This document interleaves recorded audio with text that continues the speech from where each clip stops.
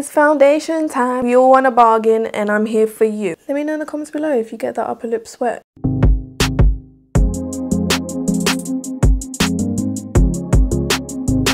Hey guys, welcome back to a new video. It's me, Anushka, again, and I'm gonna finish off this 7-day review series with my top 6, I couldn't round it up, my top 6 drugstore foundations. Yeah, it was really hard to like bring it to 5, but you know what, I've got 6 really good ones that I trust and would wear out and you know I love. I also feel like I've been asked this so many times. I think I've done one before.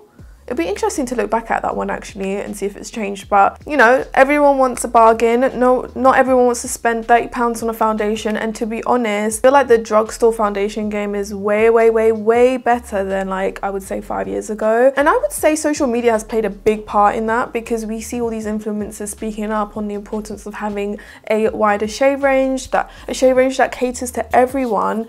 And I think that's just made a massive impact. And you know, when Fenty started releasing all the shades, and I just really feel like that was a moment. And I think that's when brands started stepping up. You know what, I really like these foundations. One's actually very recent. Yeah, I love these, they're good. Today's post notification shout out is going to go to Aramajit Pocahontas. So thank you so much for all the love. I really appreciate it. It really doesn't go unnoticed, so thank you so much. And if you guys want to get a shout out next time, all you have to do is subscribe, press the bell button, and then let me know in the comments below when you've done so. The first one I'm going to start with is actually one of my all-time favorites over the past year, I would say, especially when I was going into the office, and that's the NYX Can't Stop Won't Stop foundation. They have a beautiful shade range. This is affordable. It's definitely more on the matte side, and it gives medium to full coverage. You can really control like the coverage that you want, and it sits beautifully on the skin. I mean, there's not much I can say about it, but I've done so many tutorials with this. The shade I wear is golden. My winter shade could be beige, but golden is like my perfect shade. So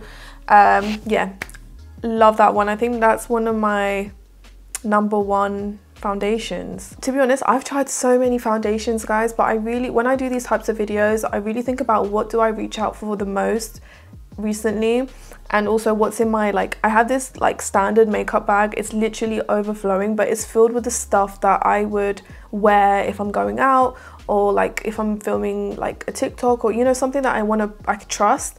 If it's in there, then that means, you know, it's good. Ignore my nails. I need to do them. I've been so busy, I haven't even done them, so it's okay. Do you know what? Another one that's really up there, and it's actually a recent discovery, but this stuff is so nice. This makes me look like a baby doll. And this is the Makeup Revolution Face and Body Foundation. I love this stuff. It's so good. Everyone keeps asking me how it compares to the MAC one. To be honest, this has more coverage than the MAC one, and it's not as glowy. It's more long wearing actually. Yeah, I just think it's bomb. They don't have that many shades, but I just feel like you can really, because of the consistency and the formula, you can really just match it to your skin tone. I really do hope they bring out more shades in this, because this formula is so nice. And I love that you can still see skin, but it still looks flawless, and you can control how much coverage you want. It's affordable, and you get a lot of product in here. There's 120 ml in here, and you can use it on your body. They do have a specific spray if you're going to use it on your body, like if you want to even out your skin. I would trust this on my body more than the MAC one, to be honest, because this doesn't transfer as much as the MAC one. The MAC one is very shiny on me, and I definitely have to powder it.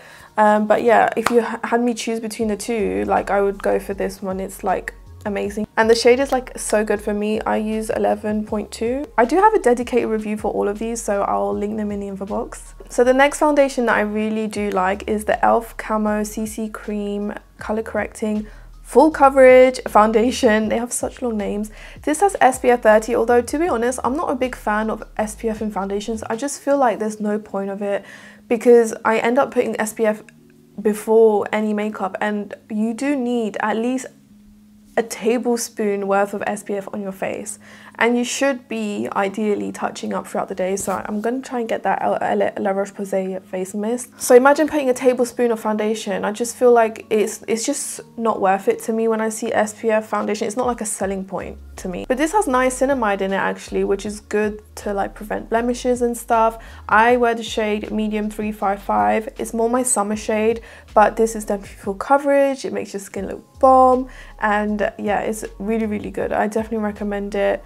and they have a good shade range too. The next one is another NYX foundation, and this is the new Total Control Pro Drops. I used to love just the normal drop foundation that they have. To be honest, I don't really see a difference between the two. They're very similar to me, but I love either of them. But the new formula I think is more like, it gives a more matte finish, but not too much.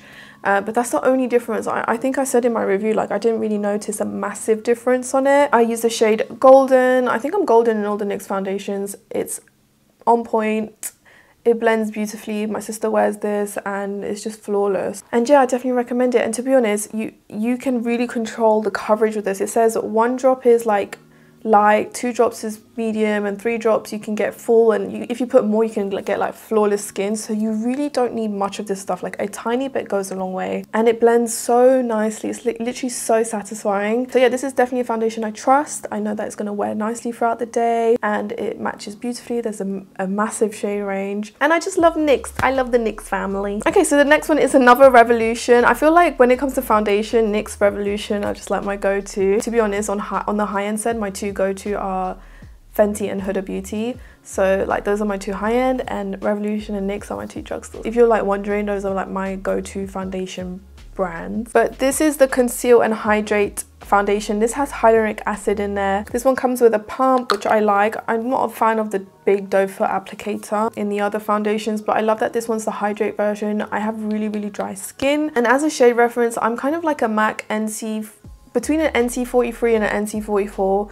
I have worn NC44 before, but it's very warm, and I could get away with NC42, but it's more on the paler side and goes ashy around my mouth. And it really depends what foundation I'm using from them. So I don't even like to use MAC as a shade reference anymore. I just feel like because it's easily accessible to a lot of people like in different parts of the world, it's often used as a shade reference. But to be honest, I don't have an exact shade with them, so that's why I don't really like using them as a shade reference. It matches me perfectly, and it's dewy, it's full coverage, blends beautifully, it wears beautifully, no smile lines. Like I said, I trust these, so I don't have much to say, but it's bomb if you're looking for a nice hydrating foundation. And then finally, this is another discovery. This one's more on a matte side, which is unusual for me because I have really dry skin and I tend to go more for the dewy finishes. But this one, the Morphe Filter Effect Soft Focus Foundation. I use the shade Filter Tan 19. This is definitely more on the matte side, as you guys saw in my recent video, but you guys saw how beautiful this sits on my skin, and it makes my skin look doe light. There was no smile lines, no dryness. It's really good, and I don't mind a matte foundation, especially during summer where I get really sweaty, especially on the upper lip, you know, the upper lip problems. Let me know in the comments below if you get that upper lip sweat during summer and you're just always like this all the time.